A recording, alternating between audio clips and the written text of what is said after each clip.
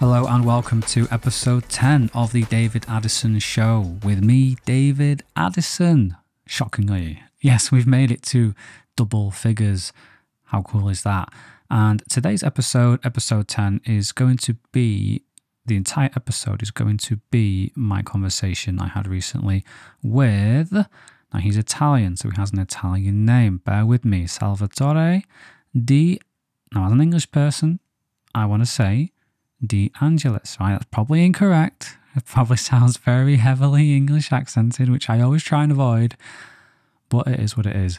But I just know him as Salvo, right? It's far easier. Now, Salvo is part of the Reeflex team.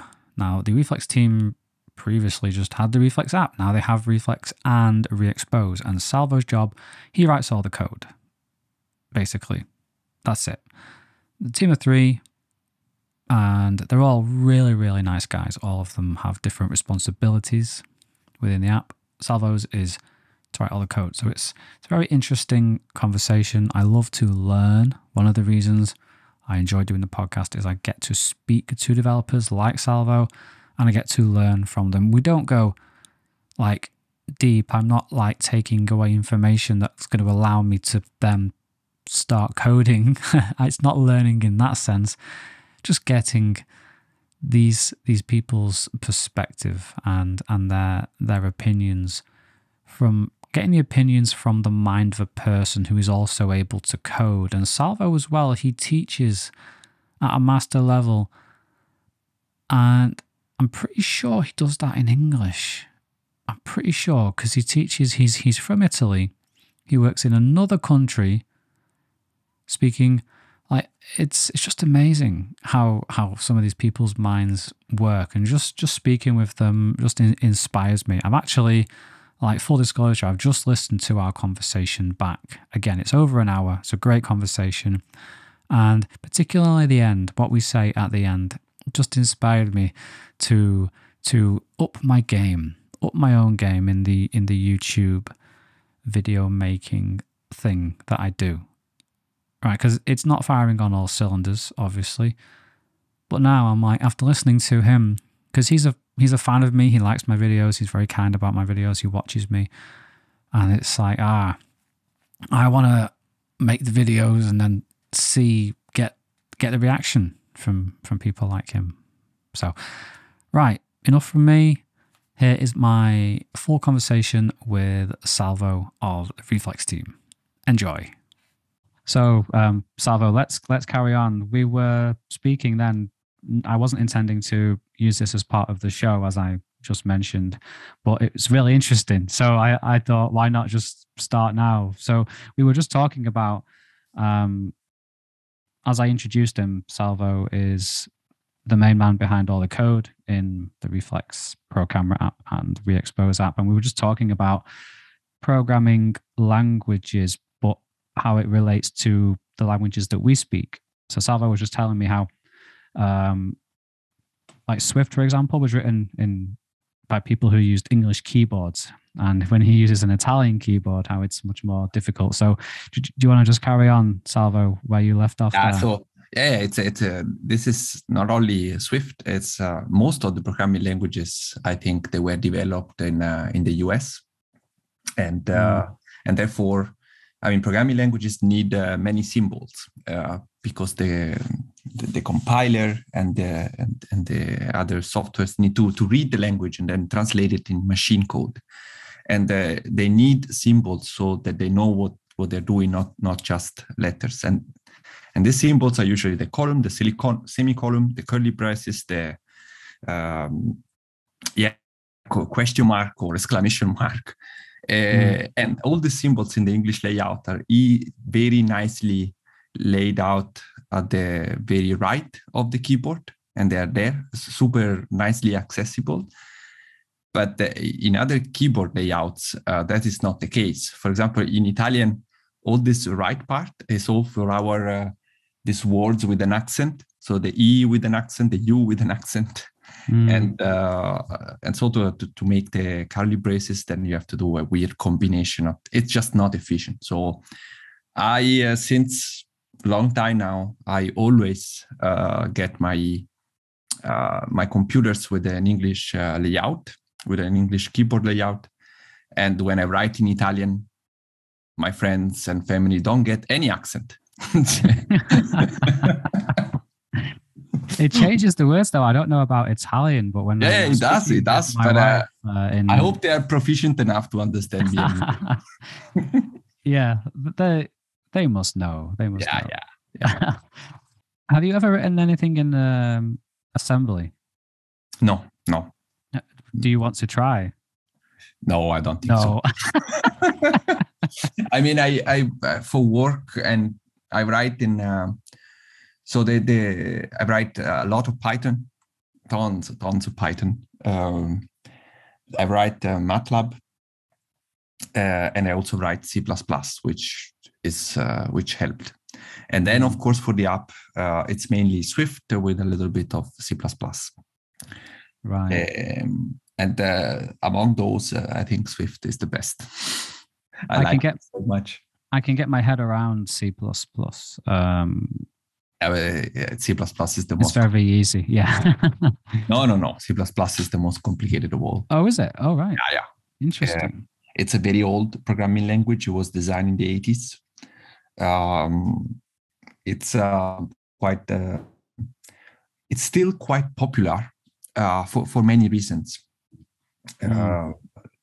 Mainly it's because it's very fast. It's low-level language, so it's very close to the machine. It's very fast, and since it's been there since so long, there are many libraries, and so it is a very, very popular language.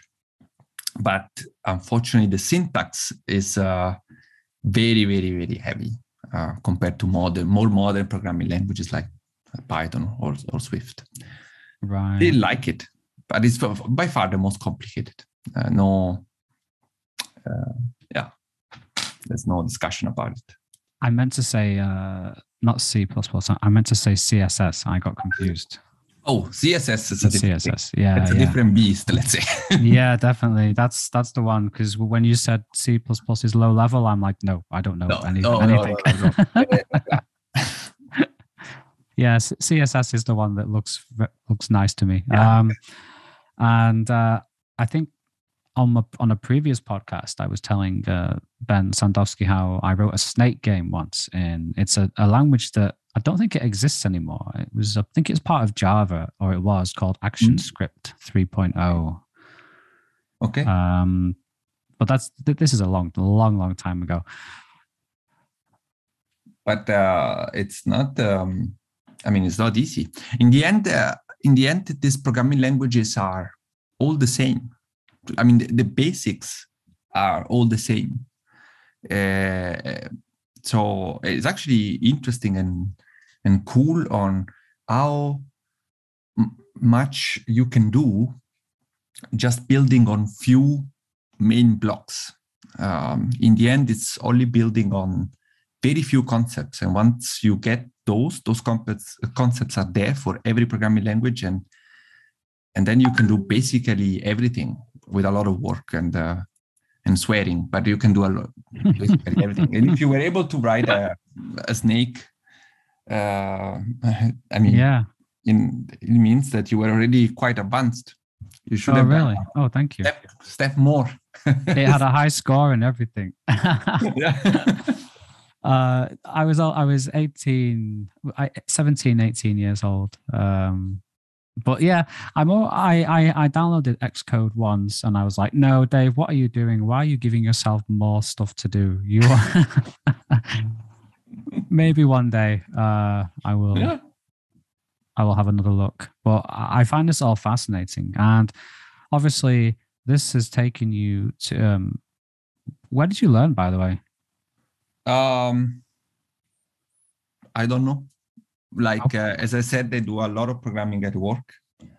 Before that, I just learned it by myself, which I think it's totally possible today.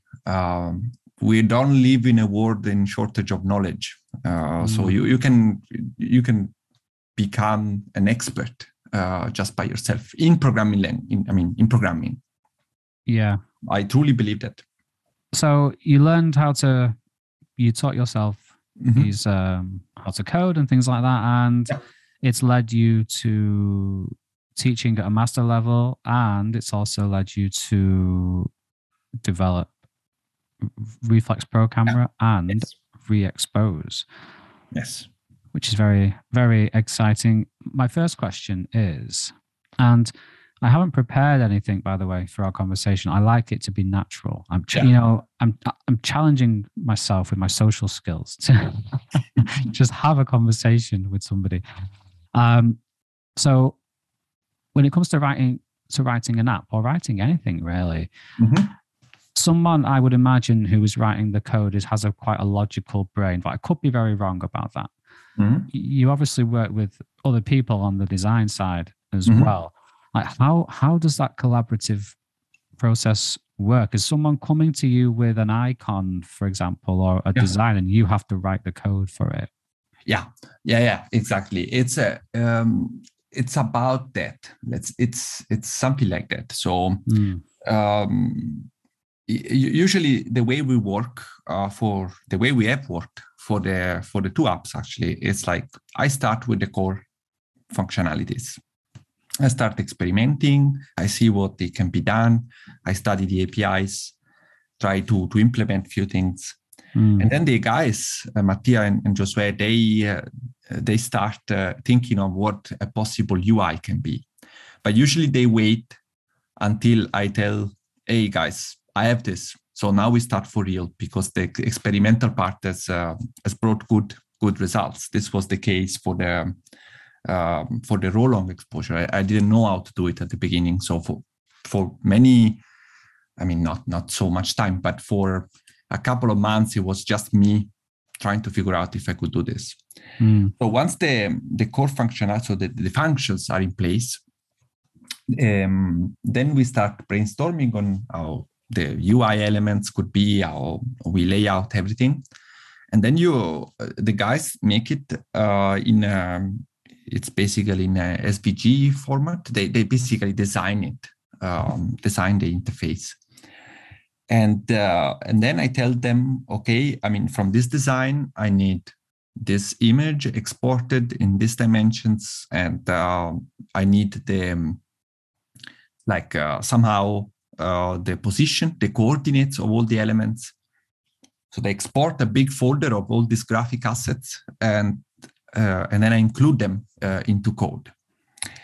And in this process, there is always something that from the graphics to the app, since we don't have an infinite amount of time, it gets compromised. Then maybe they design something that it's, we should do this cool animation that does this and this. And then I say, okay, guys, this will take too much time. We have to simplify this, because maybe it's not adding. I mean, if we were Apple, maybe we could do this, but it's better to ship with something functional. And so we compromise a little bit until then we iterate also, because maybe you design something, then I mount it, I start using it, then it's maybe this is too small. It's annoying, or this is too big. Actually, we need more space for this additional button we have to include. Or because I mean, it's also difficult from the design point of view to picture all the different scenarios. So then you put a button and say, guys, I mean, what then when we activate the histogram, this goes on top of it. So there's a lot of iterations. So you're having to imagine what the user is going to do and when they might tap on a certain function. Exactly. And it's very difficult to get it right at the with the very first attempt. You need to kind of use the UI and the app to realize, we have to change this, or this works. But that's how it is. So they produce the assets, and I implement the assets inside the code, let's say, so to make it work, to make it alive, let's say. And you were saying how you were like self-taught completely. When I don't know whose idea it was to attempt a camera app, but when the idea is approached to come up with a camera app, do you have to then learn AV Foundation, or are you already familiar with it? Or I had to learn Swift. Oh, okay. So no, I didn't know. No pressure. Yeah. So we came up with this idea. We wanted to do it. And actually, Josué and I made a small app when we were during our bachelor studies. But that was Objective-C back then, the old programming language that Apple used. So when I started this, I didn't know anything about Swift. It was the first time that I touched Swift. Right. But as I said, if you're familiar with programming in general, switching from one language to the other, it's quite easy. It's not a big deal. Yes, and then I started to look at the V Foundation, and I mean, it was clear. It's a V Foundation, I would say, is a framework. It's one of the best documented framework that Apple has. They obviously care about their camera a lot. Yeah, exactly. I mean, it's a really it has its own. It's not perfect, let's say. Maybe the API is perfect, but the documentation and some things are not clear. But overall, it's really well documented. So it was quite easy to get into it and implement an app around it. The difficult part with apps is when you don't have an API for doing it, and then you have to create the API yourself, and that is where it gets quite complicated. Like with the frame averaging and things. Like with the frame averaging, like with many other things, like zebra stripes and histogram and. Oh, really? Yeah, there's no API. Wow. No, because every app seems to have a histogram. So I'm not trying to downplay what you do, but it can't be that difficult. No, so I should take it back. There is one API, a couple of APIs that can produce an histogram from an image. So this I take it back. Mm-hmm. Now you visualize the histogram. The default, it's quite ugly, so that you have to kind of wrap around it. So there is. I take it back. But other things, there's not so much, and this is normal. You cannot have an API for everything. You have to build on top of the tools you have the functionalities you want. Like when I say there is not an API for focus peaking, it means that there isn't something that I say, give me focus peaking. Mm-hmm. But there is something like that saying, give me shutter speed of 1 second. So that's the difference.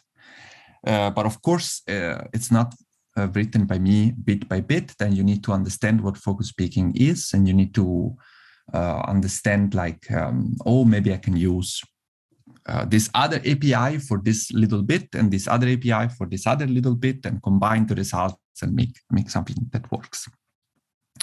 Okay. So it's like you're just experimenting constantly. It is always an experimentation, constant experimentation. Yes, it takes a long time. And of course, now it gets better and better right now. After 1 year of more than 1 year of development in this area, because also like, let's say iOS development, but programming in general is vast.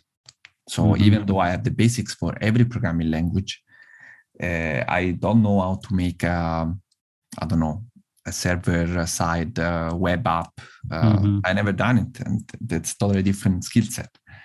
Thankfully, you don't need to. No, hopefully not. I think it's already enough. Thankfully, Apple ditched that in 2008, the web apps. Yeah. Remember? I remember this iWeb. But you mean like the web There was app? no app store. There was only the extension. There was no SDK for anything. Yeah. But I mean, web apps, they will be there for staying. I mean, like browser stuff. And also there are some apps that are just clients for more server-side operation. So it's a totally different, let's say, it's a different field, which I don't know. But after 1 year now in this camera business, there I feel quite confident, and now I'm faster and faster, and I don't need to experiment so much. I'm almost always very close to the solution. Let's say the first time I try. Interesting. I want to touch on that a bit more a bit later, but can you could you take me through like when you first put Reeflex out there after, like, because you said it's not your first app, but is it the first like sort of big so-called big app that you I mean, released, the other app was a toy compared to okay. So when you released Reeflex, how did you feel? So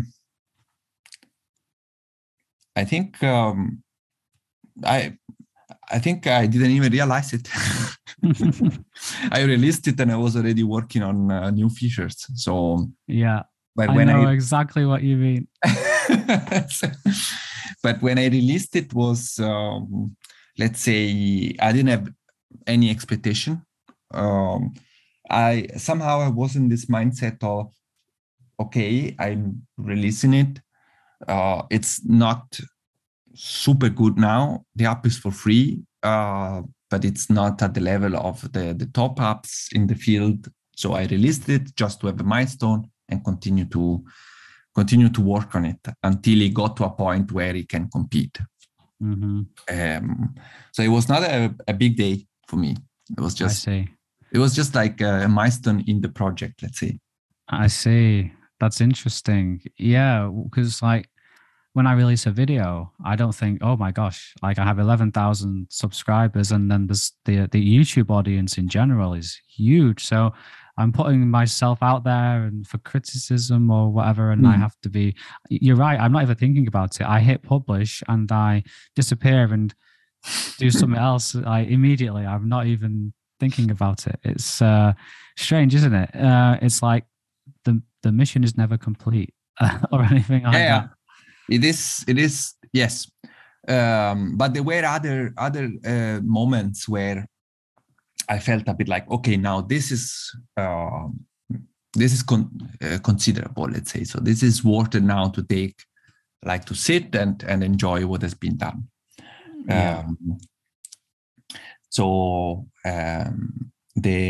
When we released the first low shutter modes in Pro Camera, that was the moment where I was happy that we made this work, because it is somehow I still haven't figured out what is wrong with the APIs, but there I need to kind of figure out myself how to do it. And in the end, it worked. And that was like the moment where we sat back and we started to enjoy a little bit for a couple of days. Then I remember when you we spoke for the first time. I think it was even longer hadn't come out yet. So it must have been May.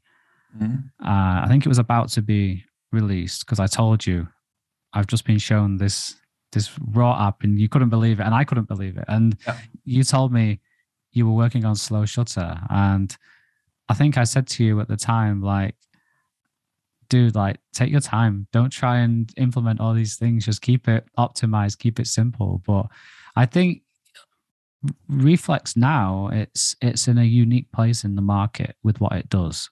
There's nothing else.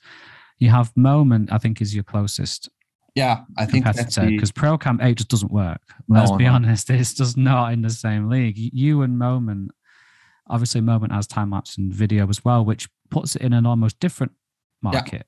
Yeah, it is true. It is true. It's I have to say, the Moment app, it's a very good app. It's very good for what it does. But again, it's kind of all in one. But it's true. The other apps, they are not for let's say JPEG like files. They are not at the same level. And maybe they're all having the same issues that I tried to solve, and that Moment also solved. So is it a secret of how to? Obviously, it's not a complete secret because there's a few other. I think there's three that come to mind who have figured it out. Yourself, Moment, and obviously Mario with even longer. But is there anyone else? I don't know. I can't. So I should know this. I tested many, and I could not find. Maybe there is something out there. I mean, the App Store is ginormous, but all the ones that are most known, I could not find anything that that solved this. With RAW, it's different. It's a different beast. Mm-hmm. So that is a different. It's almost at the level that it should not be compared.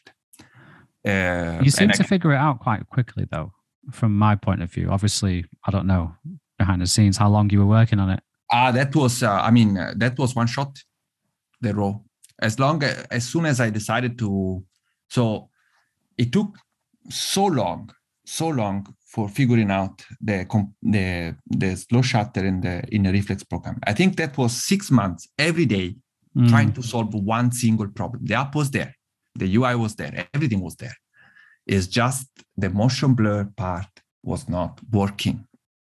The main thing, yeah. Yeah, it was. And I could have made it work as many other camera apps do. Stop the blurring. I could have done it. I mean, I could have, I think this slow shutter cam does it very well. At some point, you just stop the blurring. And at least you don't get this very ugly artifacts of color bleeding and well, they use video, don't they?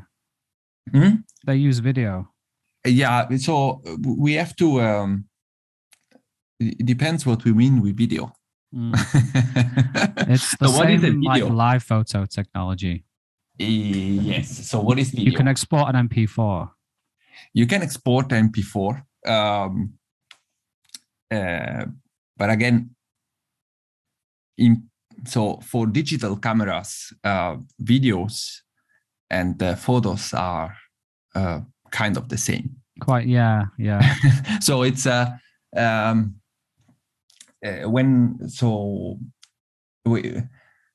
you can see it as a video. Actually, in fact, also the RAW cameras, like even longer OS, it's also that. Okay. It's basically taking many frames, right? Yeah. The important thing is to make sure that it takes the frame with the maximum quality. So it doesn't compress it or it doesn't do anything weird with, because for videos, the frames are compressed because you have to write it in memory and you have to have it fast so that you can keep the frame rate and stuff. So we don't have this requirement for a slow shutter photo. The frame rate, it's fine if it is not perfectly consistent. Mm-hmm. But in the end, it is a video, but it doesn't change. Even in the video, if they will not stop the blurring, I'm almost sure they will have some kind of issue, the same issues that you saw with the version that was not working. Yeah, because it was working and then it wasn't working. I remember. Yes. So there is a very sneaky that I don't understand why, but there's a very sneaky point that doesn't make this not working. But in the end, we solved it.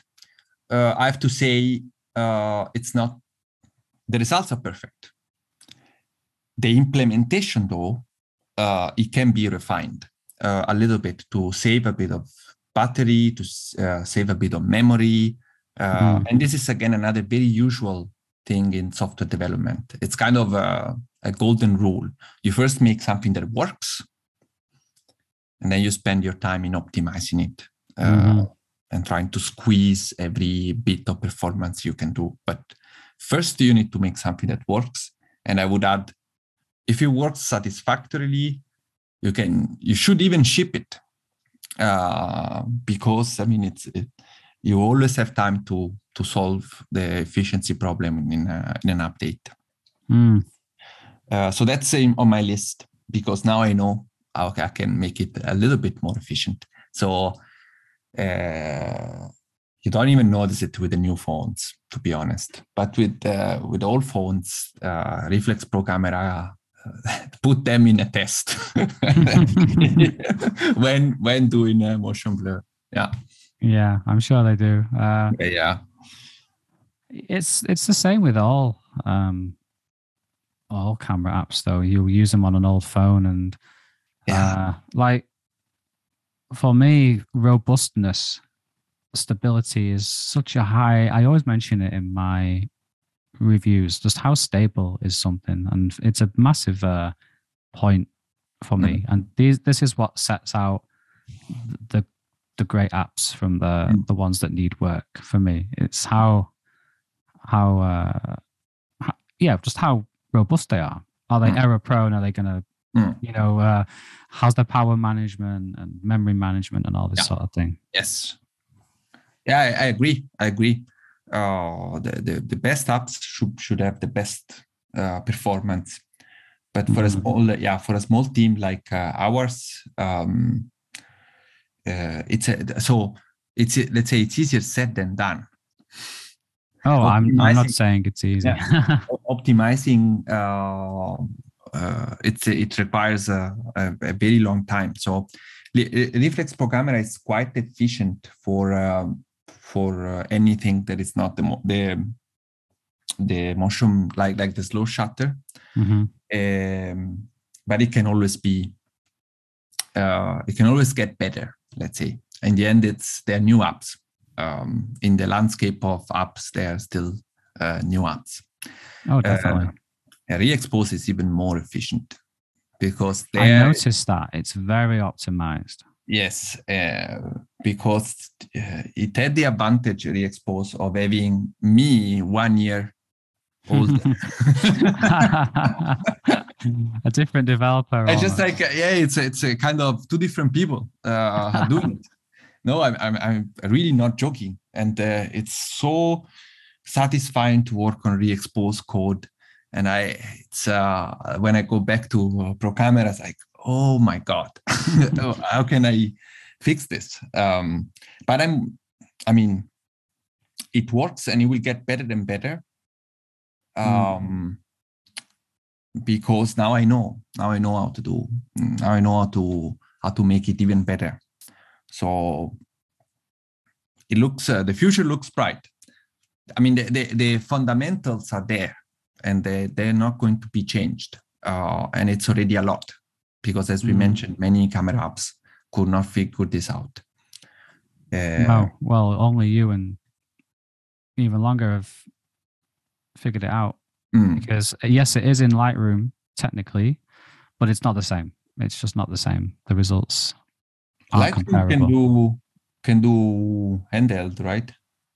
Yes, it can do DNG, and it can do handheld DNG, but it can only do 5 seconds, and its frame rate is very low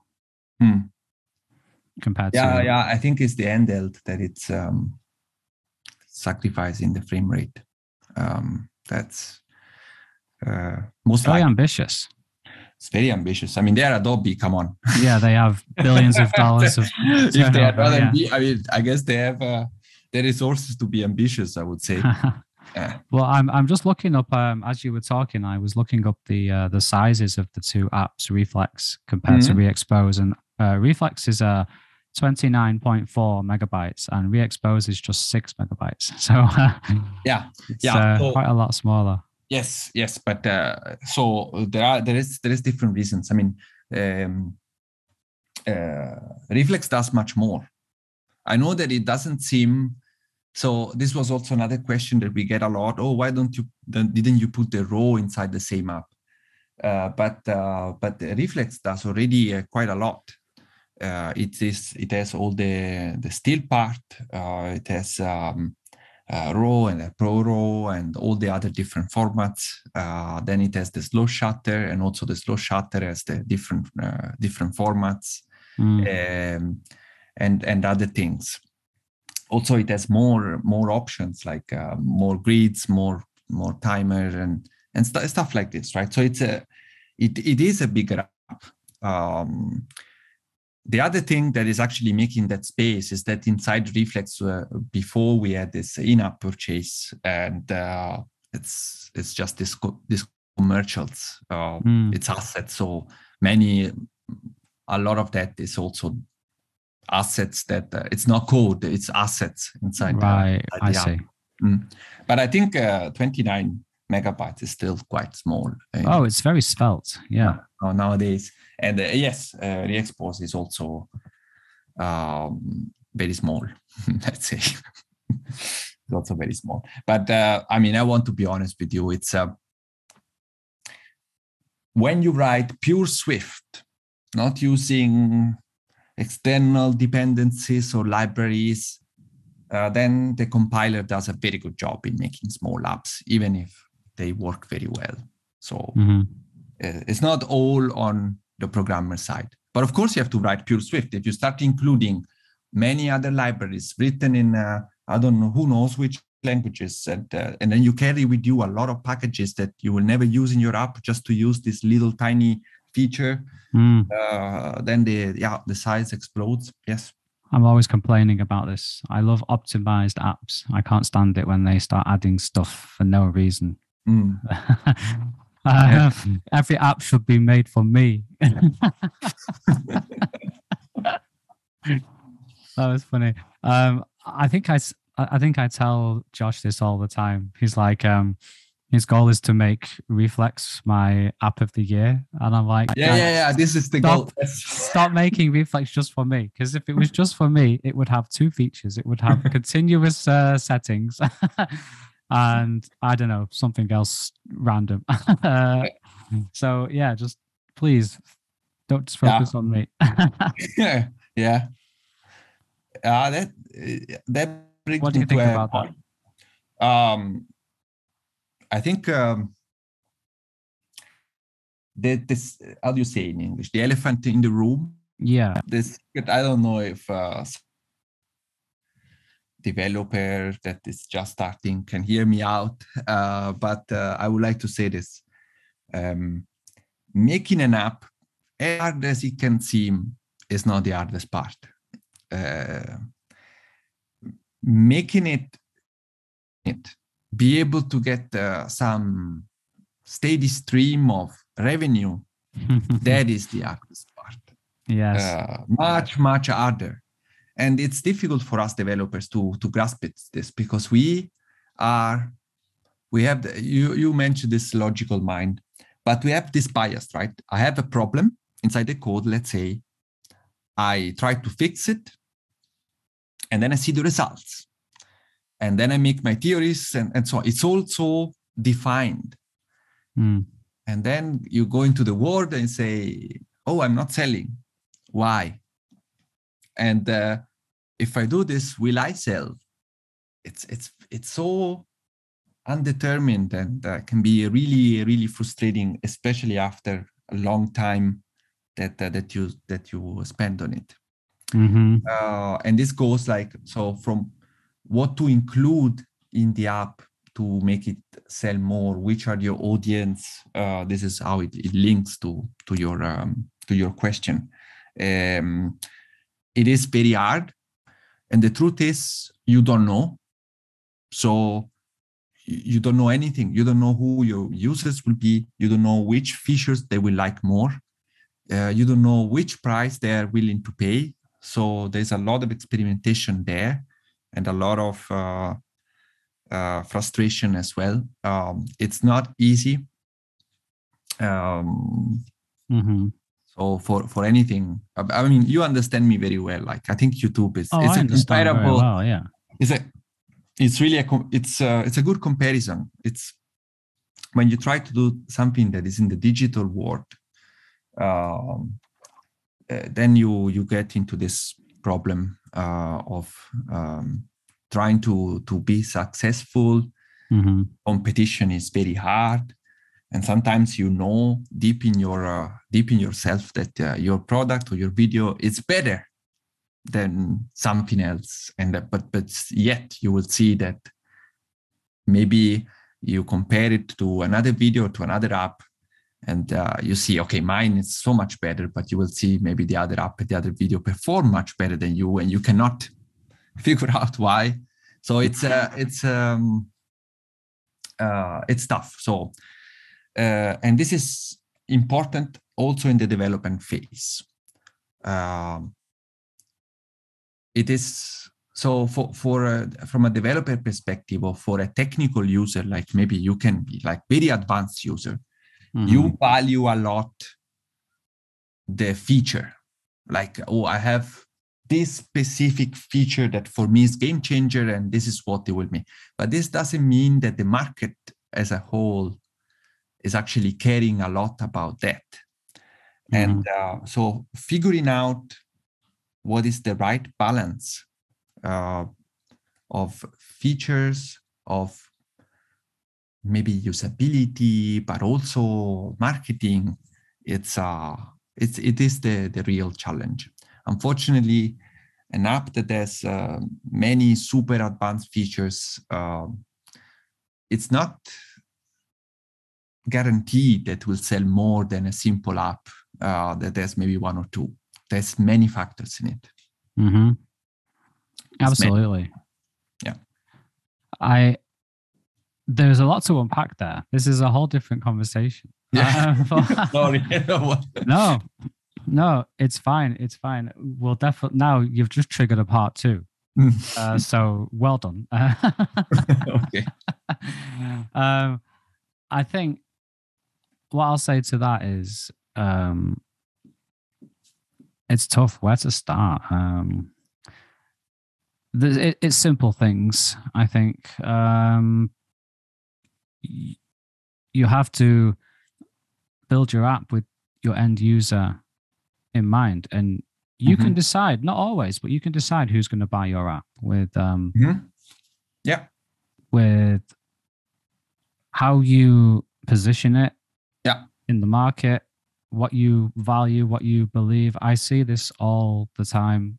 The apps that we think of, the successful ones, they have a very strong brand. And what I mean by brand is, a brand isn't a fancy logo or a fancy name. It's a set of expectations from users. When I interact with this brand, let's use Halide as an example. When I interact with the Halide brand, the Lux Optics team, I have a set of expectations, and I know their values are going to match up with mine. I'm not speaking as myself now, just as a random user, and they will compromise features that they want in order to use your app. They may even use multiple apps but they want to use your app because their values align with yours. That I think is very powerful. Young people these days, they buy so much based on value and what they perceive the value of the manufacturer to be. And manufacturers, companies do this all the time. I see, and I hate it. It's so superficial when whatever the current cool trend is, everyone just switches their beliefs apparently and moves over. And it's like, I don't know how successful this strategy is. I don't think it's particularly successful. To be fair, I think authenticity is what people appreciate and what sells, for lack of a better word. Yeah, those are my initial thoughts. Yeah, the key is, as you said, this to figure out to figure out who's going to buy your app, and as you say, to build a brand around it. I tell you what, sorry, just use the two of us as an example. I use Reeflex because I like you guys. Oh, thank you. No, seriously, because as we just mentioned, it doesn't have the main features that I want. That's not a secret. I'm not trying to insult you by that. It's okay.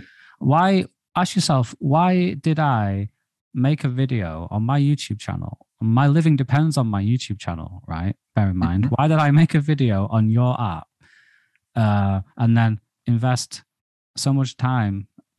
We spoke on the podcast, on the the video afterwards. It was because I bought into you guys. I'm like, wow, these three guys, we share the same values and beliefs. Yes, we do, and it's a big part. I agree. We are, of course, very happy that this is the case. Oh, bless you. But yes, so there is that component too, and it's so evident in many business. You don't buy the product; you kind of buy the idea. And of course, this is very evident in, I don't know, let's say multinational companies or very big brand. But in the indie, let's call it like that, in the indie world, sometimes this is also very important. The first buyers, that they feel that they connect to you, and that there is this feel of community when you all share the same value. So this is all. It is absolutely true. So of course, one way, So as you say, as soon as a user feels connected to the idea, to the app, to the company, then maybe can kind of forget this couple of features that are not there and keep using your product because they feel part of something. I think it's a really big part of it.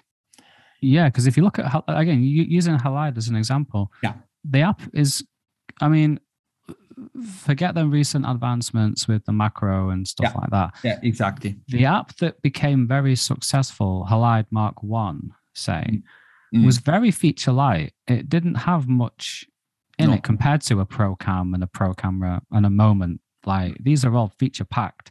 Halide was bare bones, but it was extremely popular. So they've decided their audience is going to be people who like bare bones, and they're not going to try and pretend to be for everybody, or pretend to be for someone else. Yes, I think if we keep with the example of Halide, So I want to spend maybe a few words. I mean, they have a marketing, not even call it marketing, but kind of this. They build like a story around it. They're very good at this. And then, as you say, now they have a couple of very important features. Okay, the macro stuff that it's really good. I mean, you have to make it. It's an advanced feature, let's say. I don't use it. I don't like it. But it's advanced. I can see how many people can use it, and but the rest of the app, it's as you say, featureless. But to their defense, I have to say, all this kind of well-designed, these sleek animations. We have to understand this is also work. So making something that looks simple and feels snappy and fluid and simple, and translate this into code, this is very difficult. It's not easy. So it is really. I want to stress this. It is not. It's easy to say, oh yeah, the slow shutter, this is advanced. I mean, it's doing, I don't know, so many computations per second, and it's giving these pictures. It's for sure more advanced than the Halide with mode.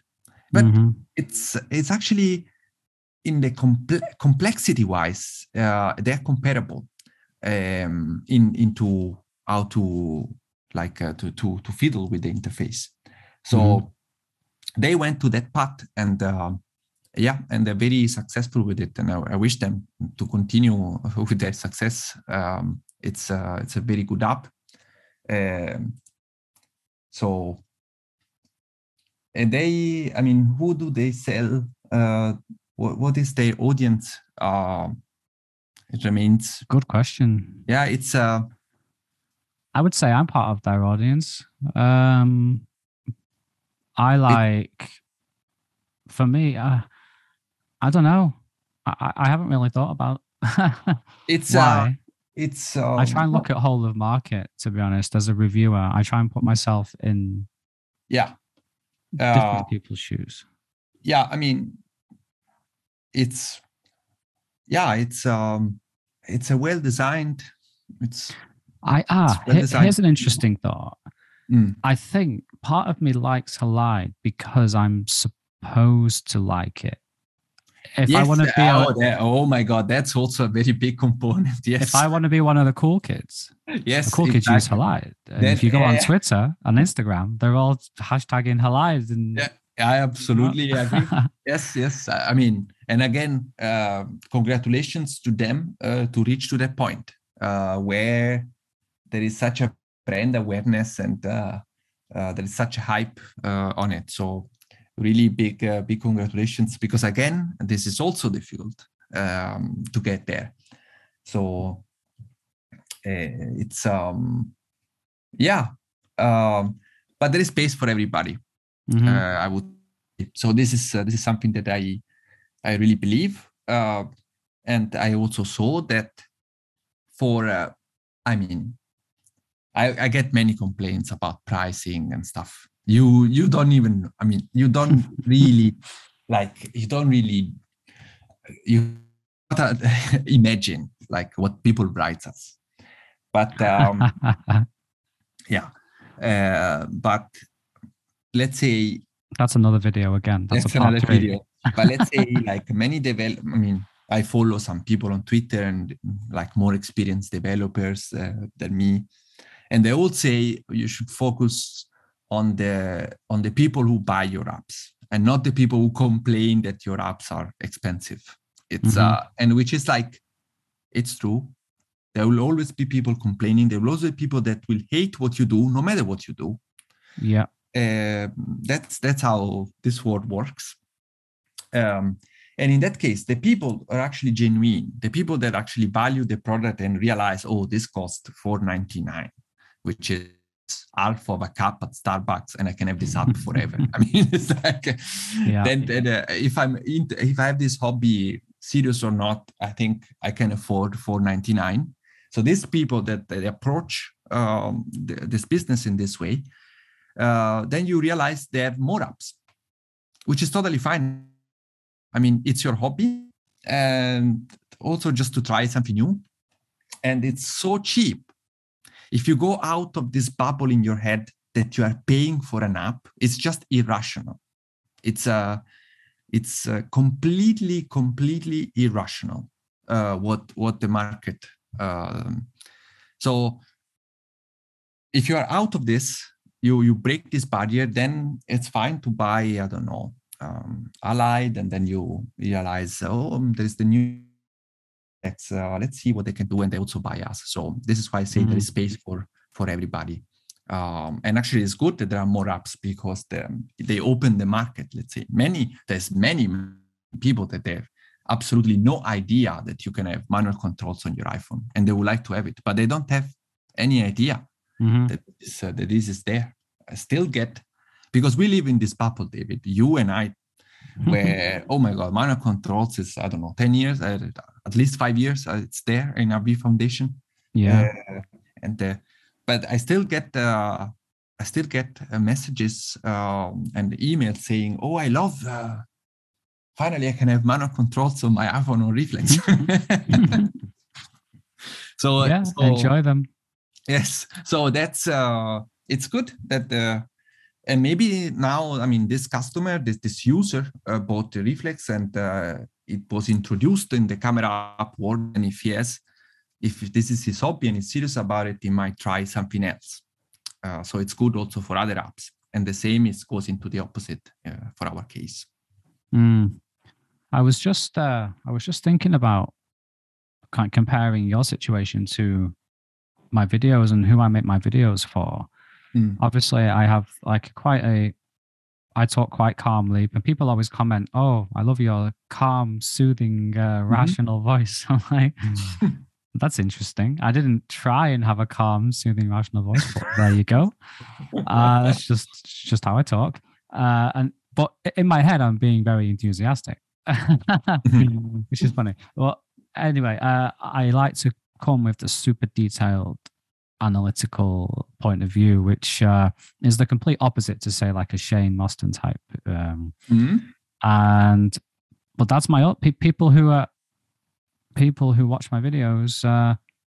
They like that sort of stuff, and that's who I make my videos for. I suppose when I started making them, I didn't think this person will watch my video. This is who my video is for.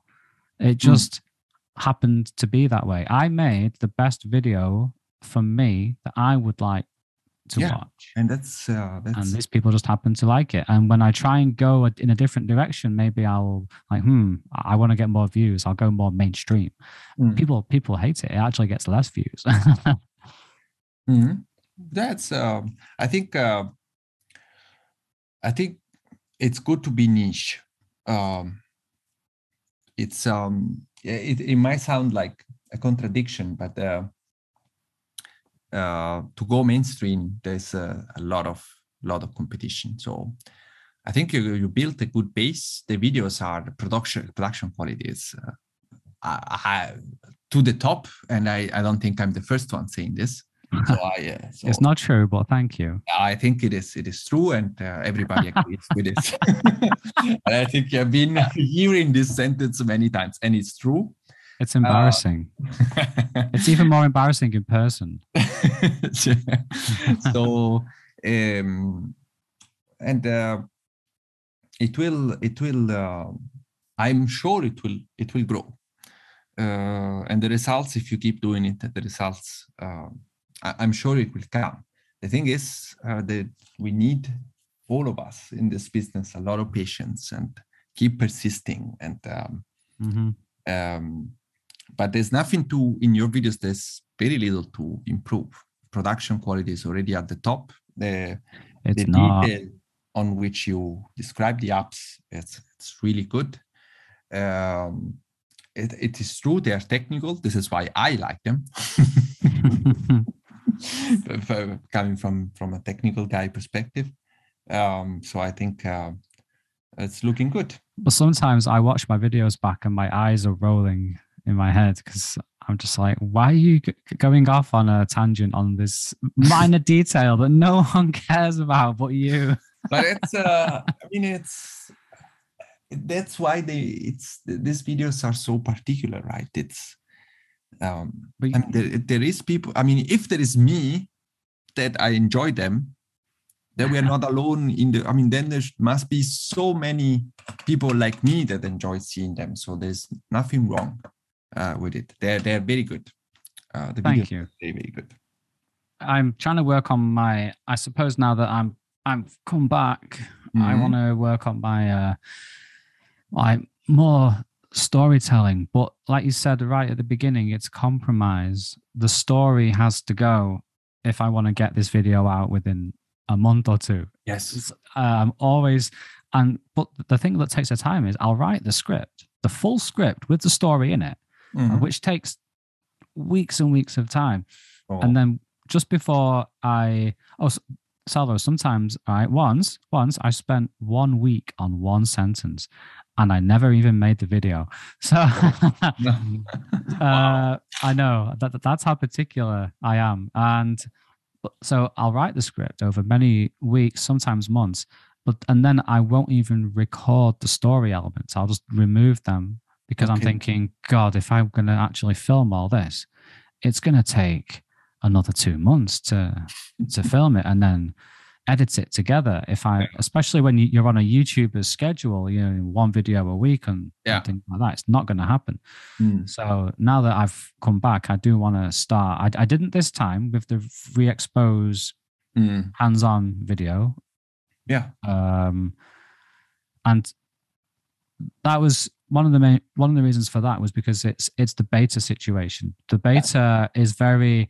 I'm like, do I start? Because like I just said, I can spend a week on a sentence. So if I spend this amount of time talking about one element in the beta, and then it's going to change in the next beta, exactly. I think I totally understand. But it came out great. So did you like the video? I like the video. I like the video a lot.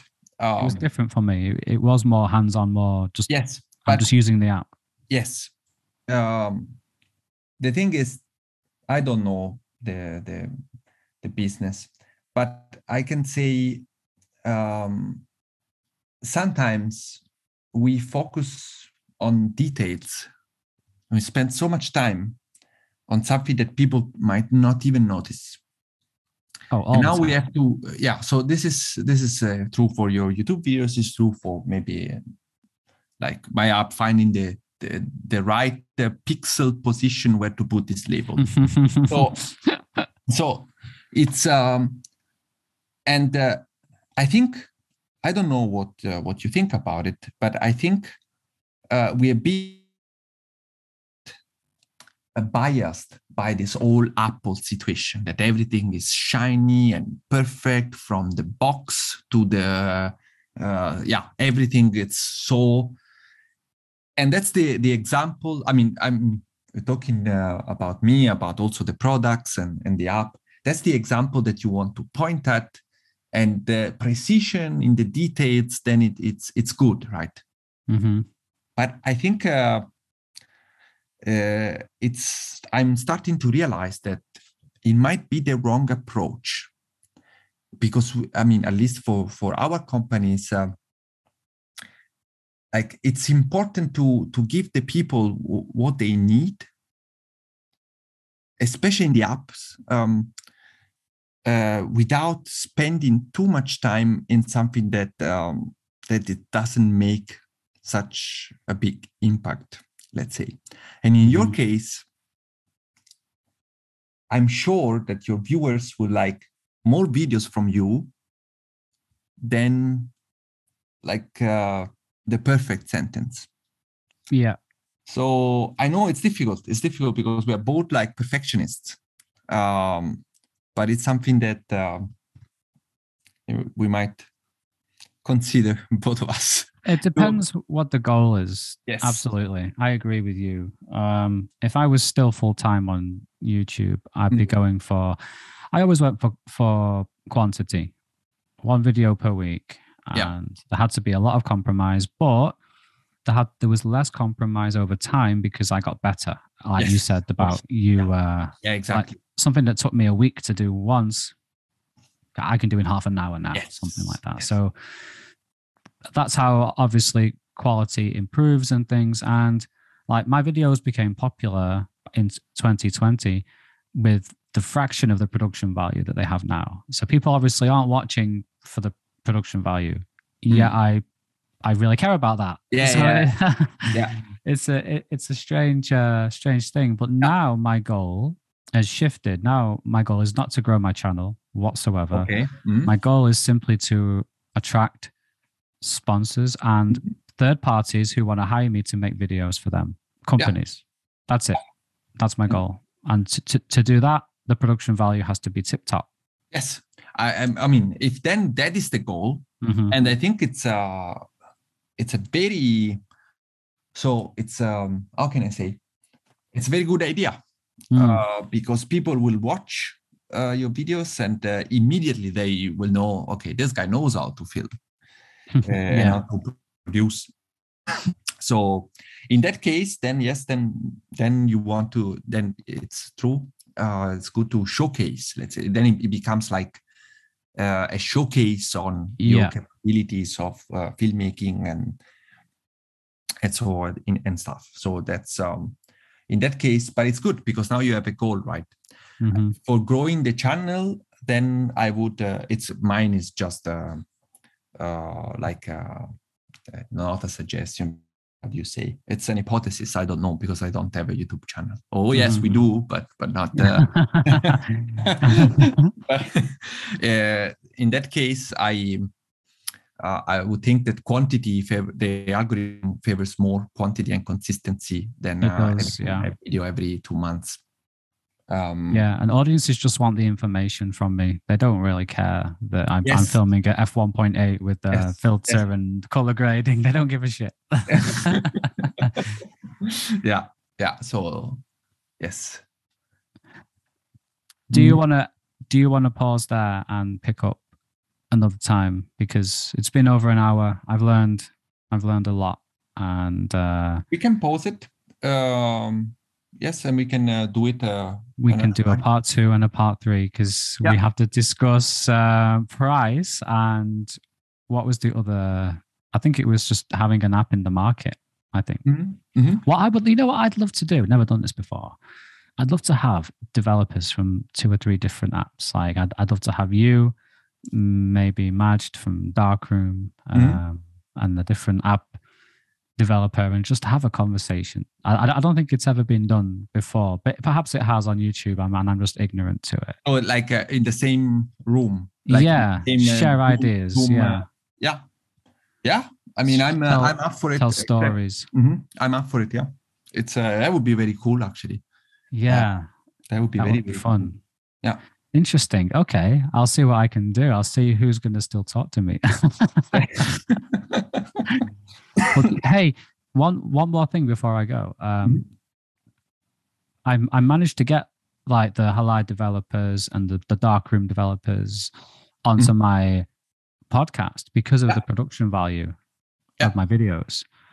They all say the same thing, like, oh, okay, this guy's different. This isn't just someone setting up a camera and pressing record, because maybe the guy setting up in his room and pressing record and sat at a desk may have better information, but it's not keeping anyone engaged. It's sure there's a perceived that there's more effort, I suppose, gone into filming, and I don't know. So yeah, it served me well as well, standing out from that point of view. Absolutely.